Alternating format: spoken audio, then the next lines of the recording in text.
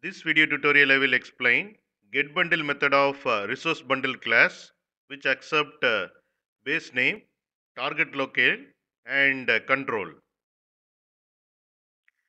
Here you can see the properties file which is related to English language and US country. It has one key value per. And here you can see another properties file which is related to French language and France country. And it has one key value per. Here I have defined the class resource bundle demo.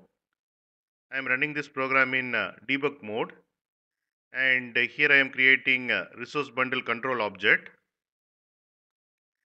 Then I am calling getBundle method of resource bundle class and passing base name and locale as France and resource bundle control object. This method returns resource bundle object.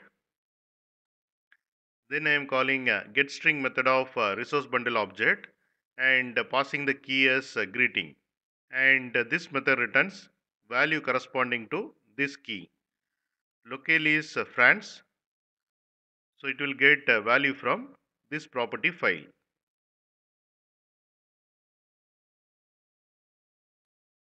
And here we got the output and value we got from this property file.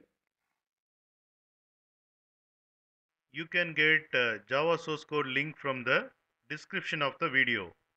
In mobile, to see the description, click on this icon.